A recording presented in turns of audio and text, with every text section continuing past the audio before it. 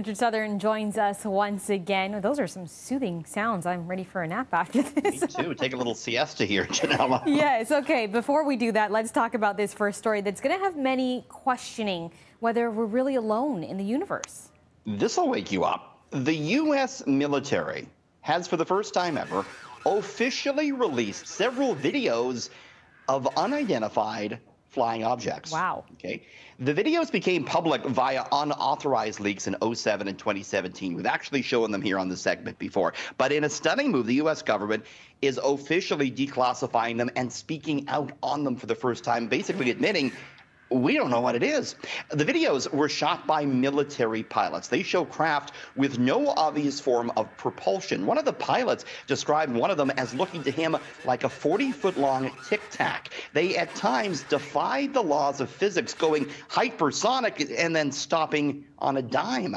The Pentagon, in a statement, said, quote, "The aerial phenomenon observed in the videos remain uncharacterized and unidentified." Wow. And I want to show you a tweet, Ginella, from the former U.S. Senate Majority Leader, Harry Reid.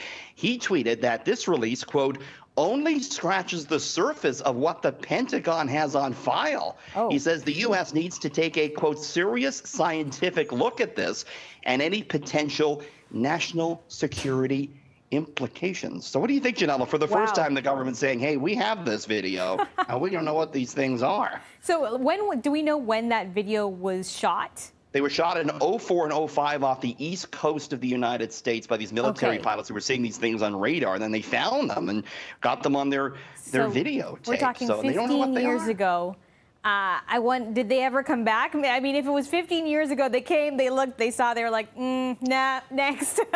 So maybe we don't have too much to worry about. People were saying online today, what else does 2020 have in store for us? Now we're talking about the government and aliens. Well, I just saw today that apparently a meteor was going to pass by Earth, but it wasn't going to hit us, so we're good.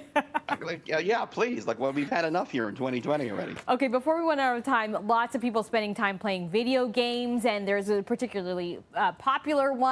And now there are some changes that are mimicking our real life. There is a financial crisis, albeit a fake one, brewing in this popular coronavirus lockdown video game. It's Nintendo's Animal Crossing. And the game informed players, Ginella, that the fake bank in the game has slashed interest rates to near zero. Oh, gosh.